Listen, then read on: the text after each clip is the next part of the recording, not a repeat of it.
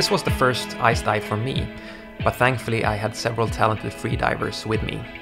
In this episode I will give you 7 tips to make your own experience both pleasant and safe.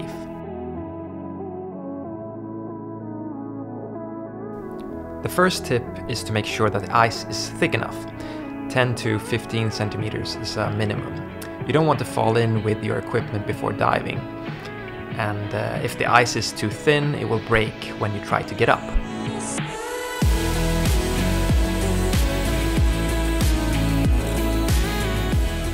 The second tip is to have the right tools with you.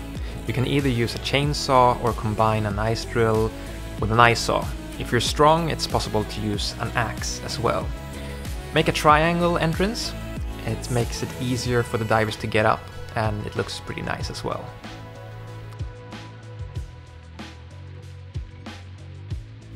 How does it feel, Petter?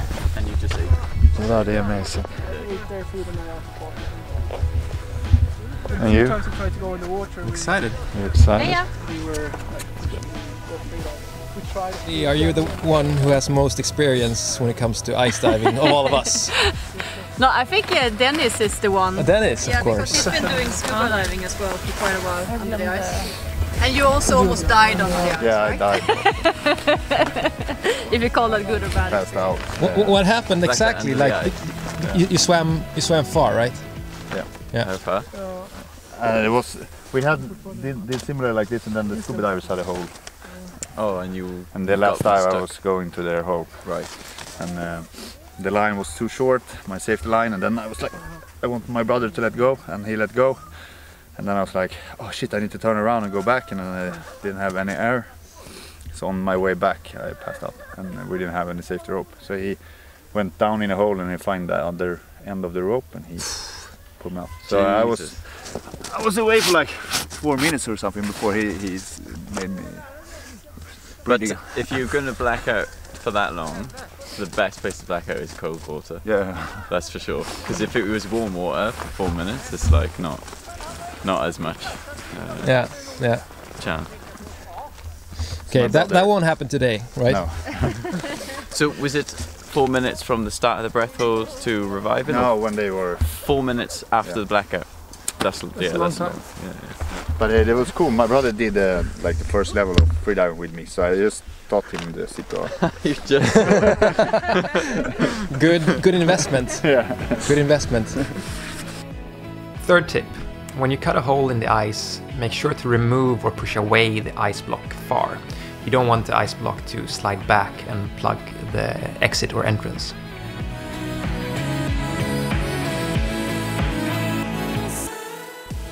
Tip number 4. Don't forget the safety equipment. If you plan to dive down deep, use a buoy with a line and attach a lanyard to it.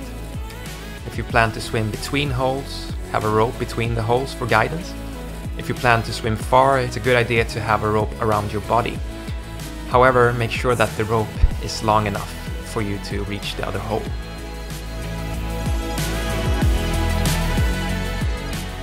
Tip number 5.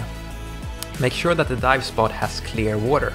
It's crucial that you can see where you're going, that you can see your dive buddy and the exit hole. If the water is murky, don't dive.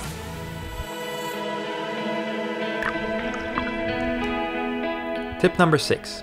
It's important to focus when you dive under the ice. Be aware of the distance to the hole, make sure that you know where you are and follow the light. There's no room for mistakes, so don't take any risks. How does it feel, Dean? Sorry? How does it feel? It feels really nice, yeah. It's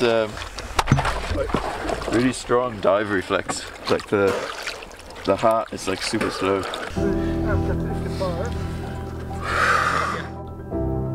Tip number 7.